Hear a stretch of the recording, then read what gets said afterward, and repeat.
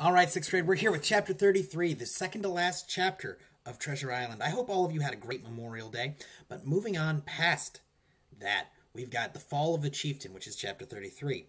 And you may be asking yourself, Mr. Antonetti, what's a chieftain? Well, if you're familiar with the idea of a chief, it's someone who's in charge. So the Fall of a Chieftain, someone stops being in charge, is basically how it goes here. And who's been in charge of the pirates? Long John Silver. And when we last left chapter 32, they had dug the treasure and discovered it's already been dug up. And the jig is up and things look bad for Long John. We know who dug up the treasure. We know Ben Gunn's had it for a while. But the pirates didn't. So Long John hands Jim a double-barreled pistol. So double-barreled meaning there's two tubes. Because remember, the way guns are fed, they only hold one bullet. So he's got two shots.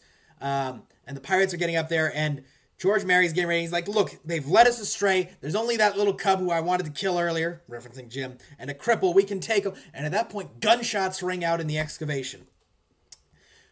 Then, George falls over dead. Long John takes the opportunity to shoot him himself. And then they start running. And there's the doctor, Abraham Gray, and Ben Gunn coming to the rescue. And they run. They're running from the pirates. They're making their way to the boats first.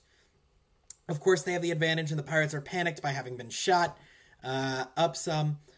They get to the boats, they break down one of them, and take the other one back around the other side to the Hispaniola, where the squire is guarding everything. Long John says, well, it's a good thing I had Jim here. You would have let me get cut to bits by those pirates, Doctor, wouldn't you? I mean, you wouldn't do that. The doctor's like, no, I would have let you die without a second thought, Long John Silver, you yellow-bellied traitor. And when they returned there, the squire is keeping watch, and, Long John tries to salute him, and the squire's like, I've been told I'm not supposed to prosecute you when you get back, but it's a dereliction of my duty, and I hate to see your face. And he basically calls Long John out. Everyone makes it clear how much they dislike Long John, and there are 3 pirates left living. And Jim looks upon the treasure that's there in Ben Gunn's cave and thinks about the 17 people who have died on this voyage to get it, and how, it's really not worth it. And all the people who Captain Flint and his crew had to have killed beforehand. So that would be Ben Gunn, Long John, and Tom Morgan as far as those still living members of Flint's crew. But they have the treasure, they have the boats, and they have the means to go home.